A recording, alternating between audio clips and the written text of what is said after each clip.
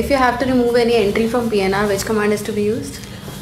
The transaction code XE and then the element number. Right. If the passenger phone number is to be changed in PNR, which command do we have to give for that?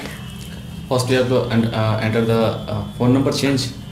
First we enter the element number, then oblique, then date, city code and the phone number. Right.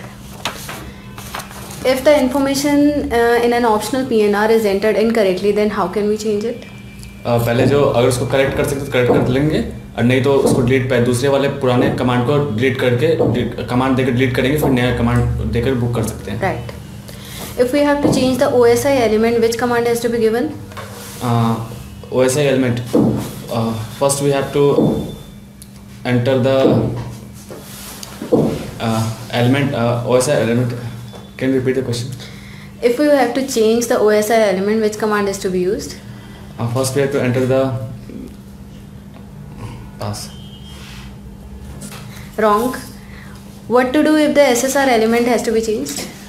First we have to SSR element. First we have to pass. Wrong.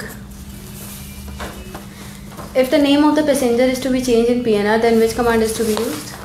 The first we have to transaction code NU is used, then oblique, then transaction code is used, and then oblique, then element number. First we enter transaction code NU, then element number, then oblique, and the passenger's name and surname.